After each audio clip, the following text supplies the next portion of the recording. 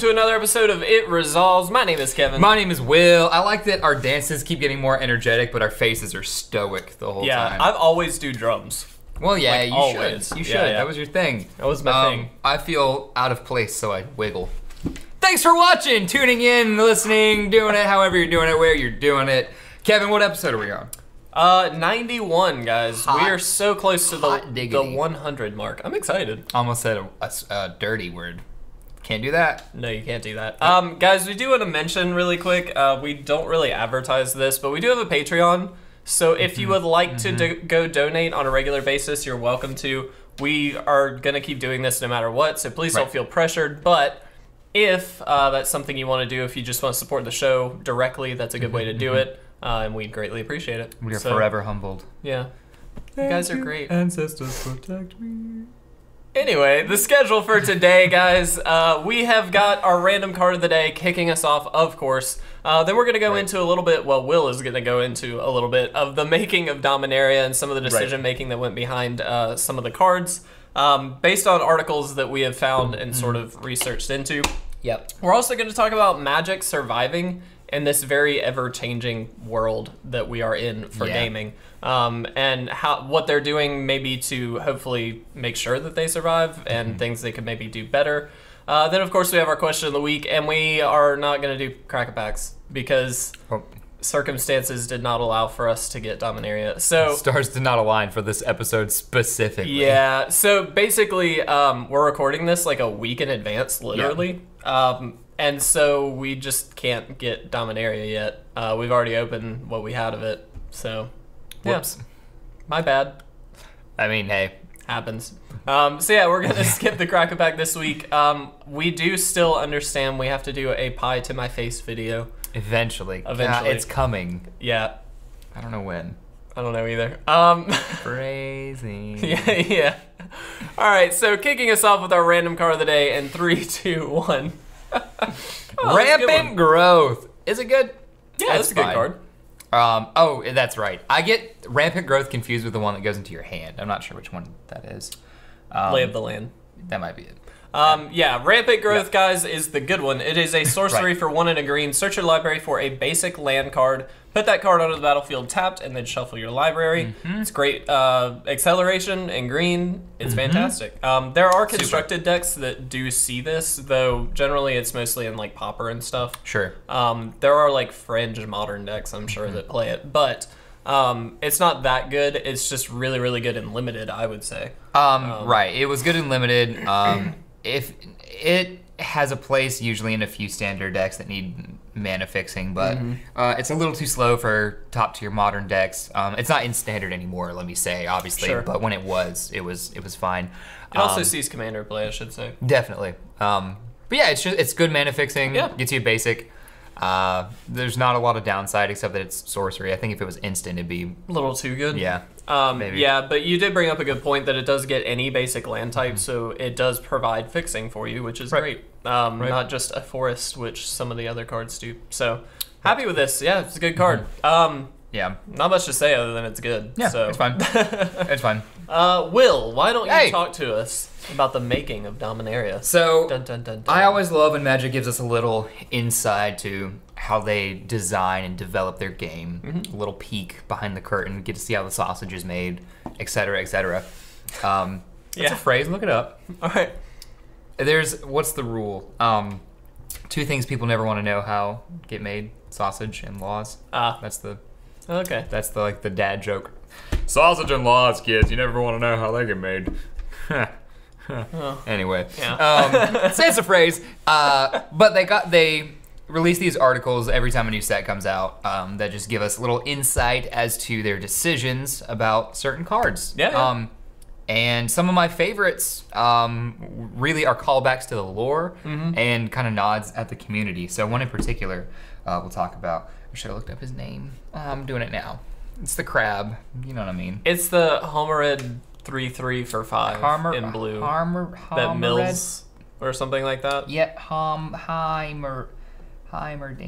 Homerid, that's it. You got it. I know. I didn't think you would have remembered. It's so obscure. I know things. So how this guy came about, the art, the flavor text, and his design.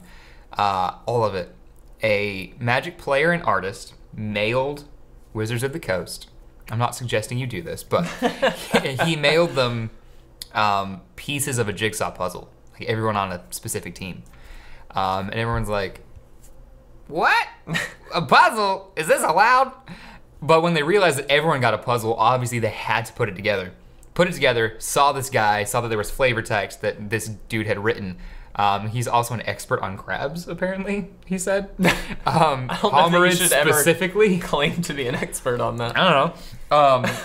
And then when they were drawing up on the whiteboard cards that they needed to include in the set, someone in the back was like, the Homerid. Remember we got a puzzle? And there you go. And I do want to point out, Homerids were like an original tribe at one point. Oh, yeah? They were, yeah. Sweet. So it's not like the tribe itself was new. I'm fairly certain I'm not mistaken on that. Fact check me right now, just so I'm not. But I'm fairly certain they were an original tribe, and some of the original sets. Cat food. It is. We knew it was gonna go off. Yeah. Anyway, so it's sort of a callback to that, is what I thought.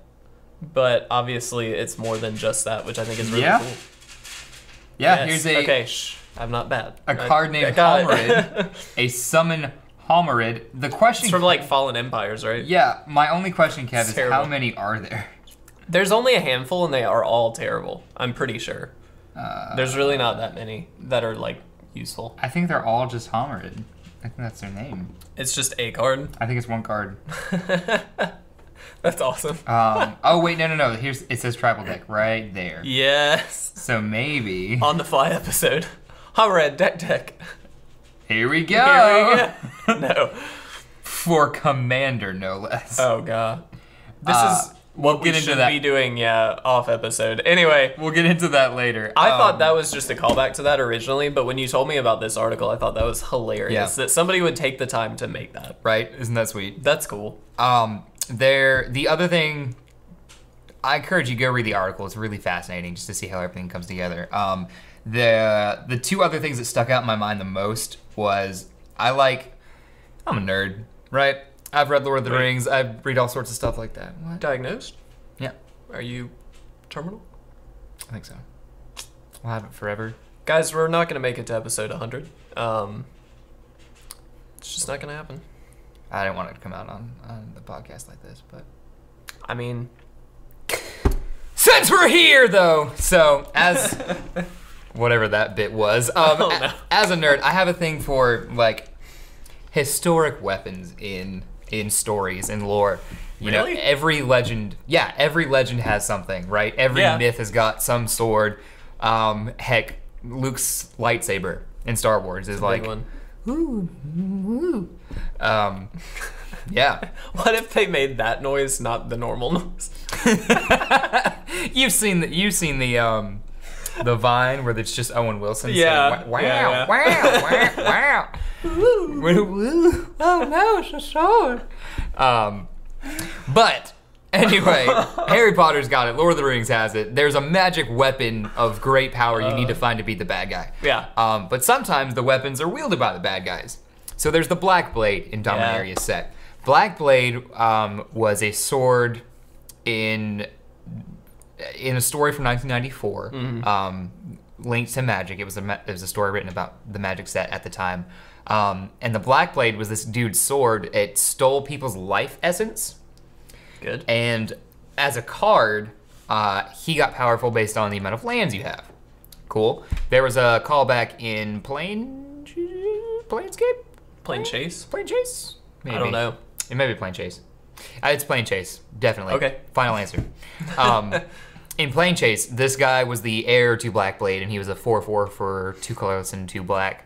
And his power and toughness were also influenced by the amount of lands you have. We get the Black Blade, the artifact in Dominaria. You equip for 3 on a legend, 7 on any other creature, though. Cool. And their power and toughness increased by the amount of lands you have. So it's a callback, and I thought it was really cool. Yeah.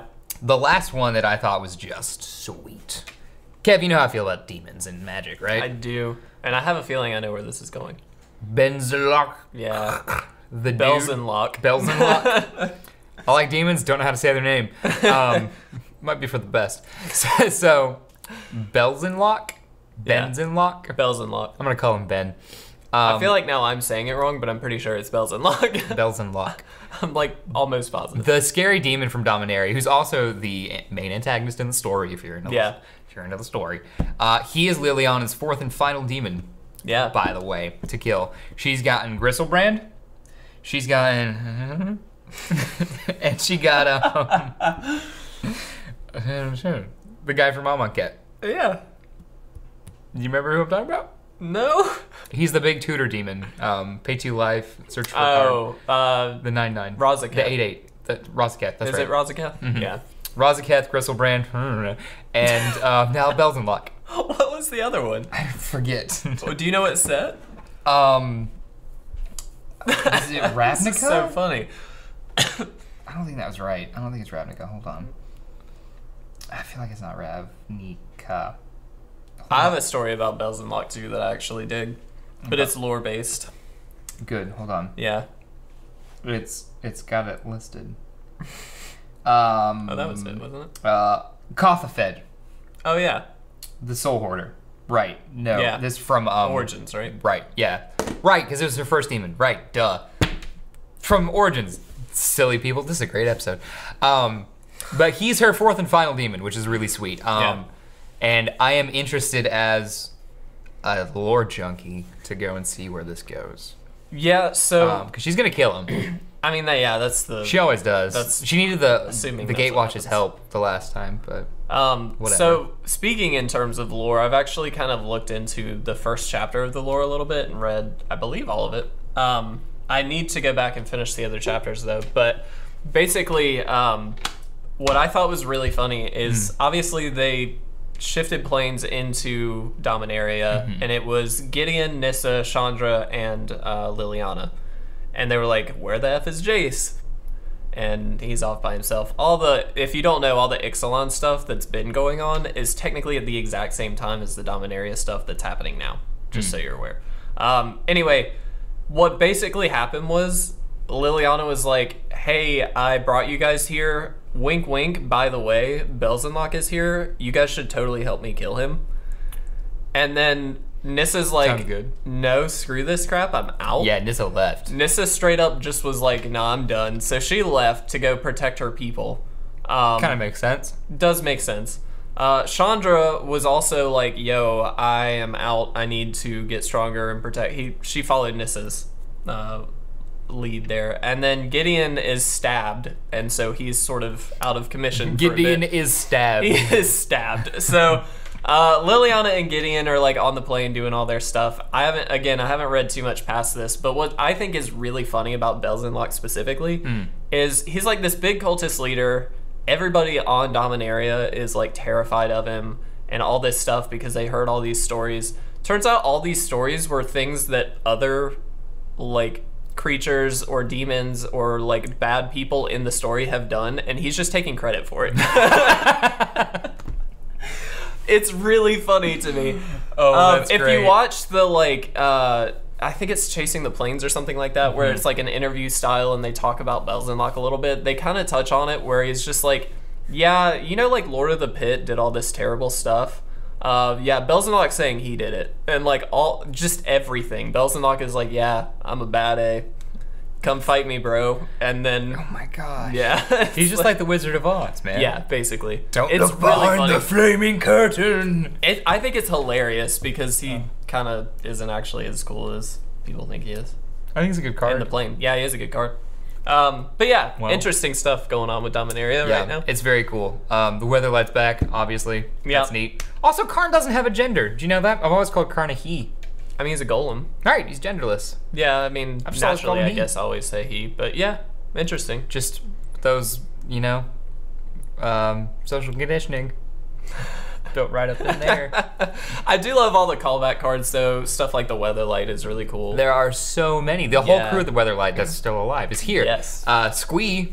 Squee. You know how we feel about Squee. Squee is the man. He got gifted, cursed, yeah, whatever. All of the above. He's just not smart, but he can't die, which is like the best combination. So cool. I just like a bunch of goblins like need to test out a new bomb, see if it's safe, let's just have Squee hold it for a little while. Yeah, see what happens. What's the worst that can happen, man? He's like Deadpool, but a goblin. Yes, literally yes. And less guns. I really like that Squee is back. I love that all these cards are back, because honestly, and I've said it a few times already, this is the first standard set since probably Return to Ravnica that I've really been excited about. I enjoyed some sets, but like nothing like this. I think there's so much more with Dominaria. The power level is kind of amazing. It's very good. Standard is going to get super sweet. Yeah, Parks and I are talking about Bant aggro. It's looking nice. Yeah, there's a lot of really good stuff out. I thought I was playing Control for a while, but I think Bant aggro. No, is the I way think to go. with Dominaria and it promotes just like big creature, legendary stuff and all that. A lot of synergy there. A lot of cool stuff. But moving forward, we do wanted to talk about, and just kind of a brief discussion, Magic surviving with the future of gaming kind of going digital with everything in a lot of fashions. There's now obviously there's plenty of just online card games that work out pretty well, but how is Magic going to stay relevant moving forward? And I actually think they're already making strides to make this happen, which I'm super stoked to see. I know Arena is on the fence for a lot of people, but having played it, I was on the fence too, but having played it and actually kind of started enjoying it a little bit more, I do think that there is a future there and there's a market there for standard people. I don't like that it doesn't have the breadth of MTGO. Sure. That's my gripe because, again, I'm not a standard player, so it's cool to play standard a little bit, but I'd rather have other formats and just older cards in general. So, you know, that's a bit of a miss for me. I think it's kind of weird that they're going with 2 online platforms now with MTGO and Arena. Like, that just, marketing-wise, I just don't really get why that's a thing. Right. I feel like that's strange as well. But I do understand that there is a lot of effort that would go into moving MTGO and Arena into one consolidated thing. Right. I mean, it doesn't make sense just in terms of an execution. Like, how do you do it smoothly, cleanly? Right. How do you appease both audiences, even though Arena just started and it's not even technically... It's in beta still. Right. So, but you do have a large following with MTGO. Heck, you get players who qualify for Pro Tours off of MTGO. Yeah. It's not... Shout out to Genji. Yeah, it's not going anywhere. That being said, how does that stay relevant and stuff like that is the question. No, and I think that's the hard part because you know, MTGO, if you play MTGO, you know it feels very out of date and very old school. Although, I mean, I said this to you before the podcast, playing Arena, the moment I did, I was so lost. I was too at first. I think they could have done a better job explaining Just the UI UI is just a little bit confusing. Like, Hearthstone's so simple. And Arena feels a lot like Hearthstone, but there's so much more that's happening that you need to be able to know. And I didn't know when I had priority. Yeah, I didn't know how to end my turn. That's 100% the struggle with going online with Magic. Right. Is that there are so many little detail things that go up that make up a turn of Magic. And so, and priority passing back and forth and stuff like that, like you said, Hearthstone doesn't really have that. It's like they've got phases, but they don't really have priority or anything like that. It just, you take your turn and then it's the next person's. So, a little bit of an easier form for them. Definitely. So online Magic has, I think, some work to do, but I do like the way that they are heading in some fashions. I think they've got some work to do in terms of getting one platform together. Right. So Kevin, tell these fine people what they're testing right now. Yeah. So I mentioned this last week in the weekly ramble, but if you missed it, basically what's going on, Wizards decided to test code cards in specifically New Zealand, which seems like a random pick, but I'm glad that they're testing it somewhere to get bugs out first and then moving everywhere else. Essentially, if you don't know what these code cards are, if you don't play Pokemon, I guess, Pokemon's done this for a long time where you buy a pack in a store somewhere. Inside that pack is a little code card that has the code on it. You can type it into the online client and actually get a pack of whatever you bought at the store. So it'll be the same set and it's different cards and all that stuff, but it's random. So the idea is basically you get kind of a 2-for-1 in terms of value, that you're getting physical cards plus online equity. And I think it's a great idea. Yeah, I think this is the step they need to make to ensure Magic survives. I think it's a big one, yeah. Now, this, I mean, it's a great way to keep standard relevant, to push people to Arena. I think it's the perfect move. With everything going digital, it's a great step. We might even see Arena on consoles eventually. Yeah, Who knows? maybe so. They've tested numerous Magic games for consoles, and all of them have kind of been really bad. Yeah, right? The biggest one was like Duels, I guess. But I think Duels so. was really, I mean, there was actually kind of a following with Duels, but it just was not very good, I didn't think. No. And I'm worried that Arena is going to fall into that pitfall of Duels, where it's like, oh, it's kind of cool, you can play, it's free to play, kind of, and all that stuff, but then it just sort of dies out eventually. I think doing this is a good way to keep it from doing that, because people are going to buy physical cards regardless. I mean, everybody does that. So, like, you're going to get code cards, which means you're going to want to open up your packs online, which keeps you playing online. It's just, I think it's a good move for them. I think it's smart. Yeah, I agree. A lot of old players will tell you not to buy as many packs, to buy singles for decks you want to make. That's true. That's a great idea, and it's a great way to save your money, really. Because you kind of gamble with packs, right? You do. But packs are fun. They're fun. exciting. Wizards makes a lot of money from packs. So they're not going away ever. No. So this is a great way to utilize them, I think, for the longevity of the company. But it's exciting. It's a cool change. It is. It's a good change. It's a step in the right direction. This was something that code cards have been brought up a million times when they announced Arena, that they should be doing this. When they first announced it, they didn't seem to at least have plans to do it. But I'm glad that they're moving in that direction. They weren't vocal about it. I don't think they said they wouldn't.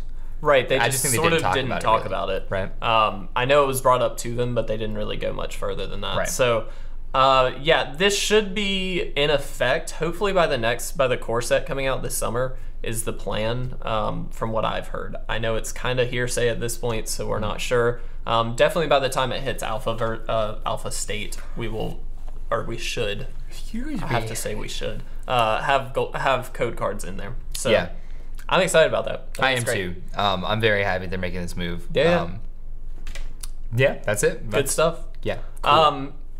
All right, so question of the week time. Last week, we basically asked you guys to let us know what kind of bad luck stories you had. If you missed the last episode, it was all about luck versus skill. Right. Which is a fundamental part of Magic and something that we all fall victim to occasionally, and it sucks. But amen. I think what's fun about it is if you talk about it after the fact, you can kind of make light about it and just enjoy the funny stories. And I'm not going to go in and actually read everybody's story because there were actually a lot of them. Thank you guys. But a lot of people get screwed on lands a lot. I will just say that. Happens all the time. Oh, yeah. Yeah. Literally, like, everybody was saying, yeah, I just didn't draw lands. Like, that was the takeaway from every story, basically. It happens, man. So, shuffle better. Like, honestly, that's when I kept getting either flooded or no lands in a bunch of games, and it was because I was shuffling strangely. You got plenty of time to shuffle in between matches, so riffle, pile, do it a bunch. Do all of them if you want. That's the best way to do it. I think the minimum number of times you're supposed to shuffle for full randomization is like 7. Well, of like the riffle shuffle. Sure. I don't know that for sure, but I think I heard that somewhere. So do that. That sounds mathy. Yeah. Sounds right. Technical and stuff. But anyway, moving into this week's question of the week. What is your favorite card in Dominaria? Obviously, we have the full set out. Some of us have gotten to play with it a little bit. Now that you have, we just want to know what's your favorite card so far. There's a lot of good ones to choose from. This set is so good. Do you have a favorite card so far? It's between Teferi. Yeah. Honestly, it might just be Teferi. I'm excited for the 5/5 for 3, whose name escapes me. The 5/4 for 3? Seal Leaf Champion? Yeah, that's the one. Only because mono green. Mono green Stompy is a thing now. It's been brewing. It makes me excited. Yeah. I like to be able to really play sweet. just basics if I want, because you can do that. It's awesome. And the memorials you can put in there and stuff like that. Sure. I mean, you get a bunch of stuff. I think it'd be really fun. And Collecting Company hits it, so. Yeah. Woo! It's kind of broken. A little bit. So, it's kind of between those, more so, the champion more so for the implication. But Teferi's just a really good planeswalker. So good. I think he's gonna hit standard like a baseball bat. Yeah. To kind of combat the slower mid-range decks, like you get your blue-black control. That's going to evolve a little bit. It's definitely going to take a backseat soon. Yeah. But I think, and I read an article on this basically like 2 days ago or something like that, that essentially what's going on is what happens every time a new set comes into standard, which is aggro decks tend to be at the forefront for constructed play for a few months usually, and then control catches up. And I think once control catches up, Teferi is going to be the card to have, if I had to guess. Sure. I do want to say what's really interesting is Karn, which is probably one of my favorite cards, I would say, is like not really seeing any deck lists yet. And what I think is fun, I mean, it makes sense, but like so many people were so stoked about Karn and like he's going to be the best card in the set. And I'm not saying he's not good because I think he will have his place. There is going to be a deck with him. But it's not any of the decks that we're going to see right off the bat. I mean, it's a mid-range deck, right? It's a mid-range deck. He gets you card advantage on 4 when you wouldn't have it otherwise. So if you can build your board state in 3 turns enough that you're safe, put out a cheap threat, take some of theirs maybe counter a thing of theirs. If you are in an advantageous position where you can put a resource out there that just nets you more cards, because he doesn't really do much. He gets you cards. He nets you cards. I think the deck that would break him the most would be a like Traxos deck, the big 7/7 for like 4. Okay. That untaps when you cast a historic spell. Right. So it would be artifact based. Sure. With like splashes, for like removal and maybe some card draw or something like that. Permissions maybe. Sort of in the same vein, a mid-range kind of style deck where you're just like trying to play out Traxos and then Karn just helps you get there. He can also spit out like a giant artifact creature. Is it historic spell or is it legendary spell for Traxos? I'm not 100% positive. Because I thought it was legendary. I think it's historic, but I could be wrong. Either way, that card is really good, just so you know. I mean, I'm going to start making that deck if... Deck sounds sweet, right? if it's historic. It is a historic spell, which is every artifact. Yeah, I think that could be a way to go. Seems pretty sweet, right? Well, yeah, it's very cool. Andrew and I were talking back and forth about a Traxos deck. Traxos, yeah. He wants Traxos just to fling. And I think that's awesome. Dude, that's actually not bad. Right? Just picture making clones of Traxos and throwing them. Or playing out a bunch of artifacts with Traxos, running Fling in the deck for the artifact that you make off of Karn, because that could be even bigger than Traxos. Guys, we're going to make a deck We have Fling in standard right now. We do. Yeah, that can be a thing. Yep. Well. All right. I found where we're going to put Karn. That seems really good. It seems gimmicky. It seems like it's gonna work really well, like for like 1 out of 5 games. And then somebody's gonna figure it out and be like, "Oh, all right." There's nothing to figure out. You kill Traxos, kill Karn. Well, plus there's like so much artifact hate right now, isn't there? By force or whatever, destroy X target artifacts. There's a bunch. I mean, there's enough that would. Yeah. There's always artifact just sideboard hate, right? out it. Yeah. You know what I mean? Sideboard it. Anyway. Yeah. I mean, he himself is an artifact, so the hate hits him. That's true. You know? That sucks. Yeah, but you get that match one. I mean, yeah. All right, so as we said at the beginning of the episode, we don't have any packs. Sorry about it. Next week we will have Dominaria, though, so do not worry. We do have to pick goal cards. Should we pick them now, or should we pick them in the next episode? I want the champion. I already know, so you can pick it now. I have to pick something at rare. Because otherwise, that's true. That's true. Because I did pick them. I'm gonna hold off. I'm gonna look and see what I can find. Okay.